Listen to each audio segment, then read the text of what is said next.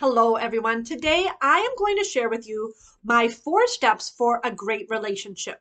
Step number 1 is to really get to know yourself, your likes, your dislikes, your triggers. If there's something going on with you physically, sometimes if you something as simple as having a stomach ache or a headache or not sleeping is going to be affecting the way that you act during the day and you relate to people.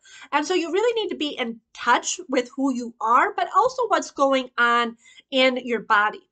The second step is to be able to communicate that with your partner. And so this is kind of a tricky thing. It can take a really long time. And it is something that you just are developing a skill at as you practice it more and more. Step 3 is to be able to listen when your partner communicates what's going on in their life, what their likes, dislikes are, if they are having a physical ailment or situation, if they are finding something potentially triggering. You want to be able to hear your partner and adjust as needed.